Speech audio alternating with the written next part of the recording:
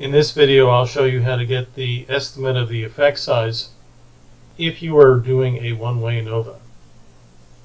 You might have noticed that the options menu for one-way ANOVA was a little bit limited.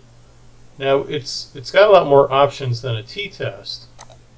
You can see these options here. In my previous video on one-way ANOVA, I showed that we would use these options to get the descriptives, the homogeneity variance test, and the means plot. But noticeably missing is you have no option for the effect size. Often we need to have some type of an estimate of the magnitude of the treatment effect, otherwise known as the effect size. And SPSS has been really slow to the gate for a number of years in terms of providing information on the estimated effect size in any given study. So a lot of researchers have done things on their own. SPSS is getting better at this, but you can see that there is no option here in options for an effect size. You also don't have any power analysis in here. So there's a way to get that, and I'll show you how to do that. It's the same data set. It's the page 19 from the Welkowitz textbook dorm hall example. And it's a nice data set. We can use it for lots of different things. Now, in my typical analysis of a one-way ANOVA, I go through this pathway. Analyze, compare means one way. But I'm going to do something different here, and instead I'm going to use the general linear model, or GLM. The general linear model is sort of the workhorse of analysis of variance. It encompasses a broad range of different possibilities in terms of research study design. And one-way ANOVA is just one of many different types of analysis of variance. So normally you would go through the general linear model to get to the more advanced types of analysis of variance, but you can use this for a one-way ANOVA. You can get the same results using this pathway as you do using the one-way ANOVA pathway under compare means. So the formulas and the procedures are actually the same, but you get more options here. So I'm going to go to Analyze General Linear Model, Univariate, and now we see that the pop-up window has a few more options available to us. We take our independent variable, which is the dorm hall, put that here under fixed factors. What SPSS refers to as fixed factors really is the independent variable. And then we take the dependent variable, which is score, and we put it into the little window titled dependent variable. So for once it actually matches. Let's go through let's go through the different options. So this window I got from the options button, and you can see we have lots of different things in here. I'm going to pick some of the same ones that I did before in my one-way ANOVA video. Descriptive stats, homogeneity variance test, and there was something else that I checked off in there, but I don't remember what. Anyway, the thing that I'm looking for here right now is the effect size. And so I click this option for the estimate of the effect size. And I also want to take a look at the observed power.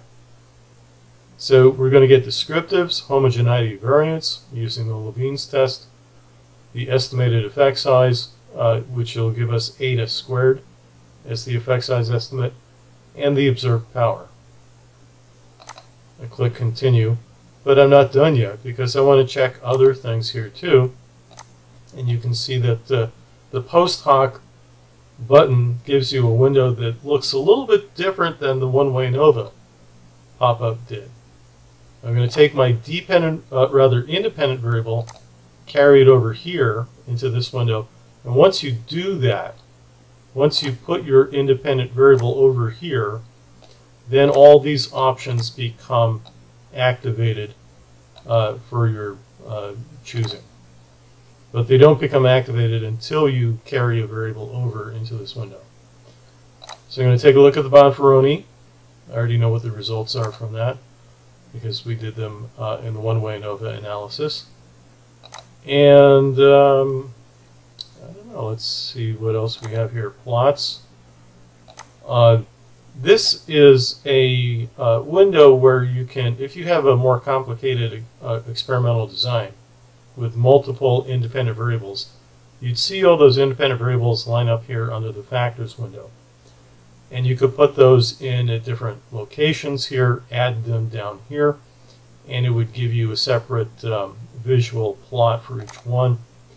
And you can see that nothing happens if I just put that one up there. Let me try, so the only one that it works on is for horizontal axis. We only have one independent variable. If we had a second independent variable, it would go right here, but we only have one, so it goes on top. And then add it down here. Choose whether you want a line chart or a bar chart. I'd actually prefer to have a bar chart this time. Well, you can only choose one or the other. Let's do the line chart first, because I haven't shown you in a previous video what a line chart looks like with error bars on it. So let's do that. The error bars will be confidence interval, 95% confidence interval.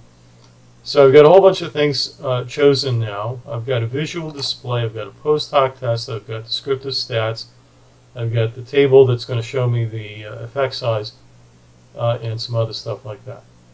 Now, if you had another variable, let's say you had male or female coded as a variable, you could put that in here as a covariate.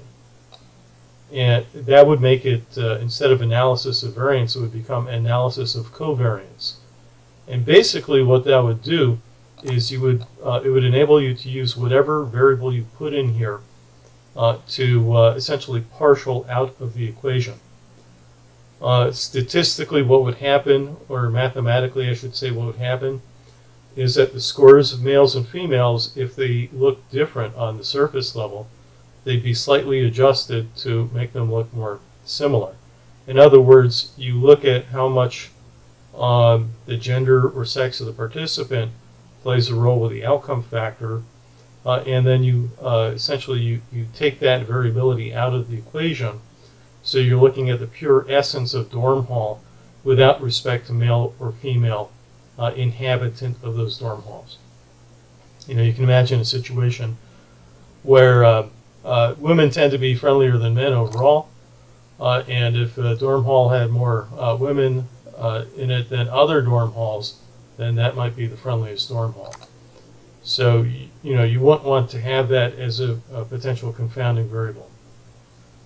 But we don't have any other variable here, so we're not going to use it.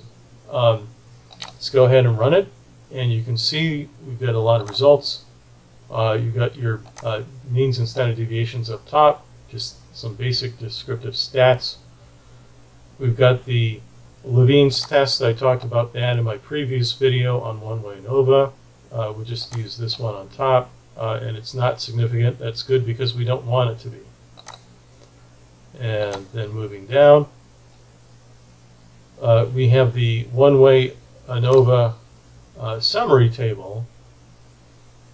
If we had a second independent variable, it would also show up here. And you can see that the test result here is the same as when I ran it using it as a Oneway ANOVA. So there's no difference here, but we do get this extra stuff on the end, and that's what I wanted. So we have the eta squared, Greek letter eta. I'll write it out. It looks like kind of like an N, but with a big loopy tail. That's Greek letter eta. And what that does, what this statistic does, is it tells you how much variability is being accounted for in the dependent variable by the independent variable.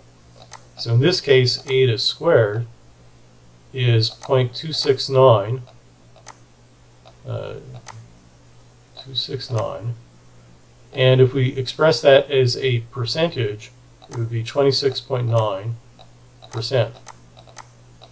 In other words, dorm hall is accounting for about a quarter of the variability in the sociability scores, the friendliness scores that have been collected in this hypothetical example. So that's kind of a lot. In terms of magnitude of a treatment effect, if you can think of the dorm hall as being a treatment, yeah, it's a pretty big effect. And then we've got the observed power, which tells us that with this particular sample size and this effect size that has been observed in the data, the power is high. Power can go up to 1. It can go down to 0. 0.889 tells us that the power here was strong. That is to say, if this is the real magnitude of the effect for these dorm halls, the study had a 89% chance of success based on the sample size. And you know, that's really a topic for a different video, different day, probably in class. But this is where you'd find your power analysis if you were looking for it. And then we have the sort of standard post hoc test. We want to compare the lead over here with the next one. So Turkall combined with Kirk gives you a significance value or p-value 0.07. Barely, just barely non-significant. Almost got to significance, but not quite. And here's the line graph with error bars on it. Looks kind of funny. I prefer the bar chart personally, but I have seen data presented like this at conferences and in publications. So if you wanted it, that's how you would get it again. That pathway is analyze general linear model, univariate, and then under plots you can find it here where you go to line chart. But let's give bar chart a whirl, because I tend to like bar charts better. Visually speaking, I find them to be more appealing, although it has exactly the same amount of information contained within it. Okay, so that's some more options for your one-way ANOVA. Thanks for watching.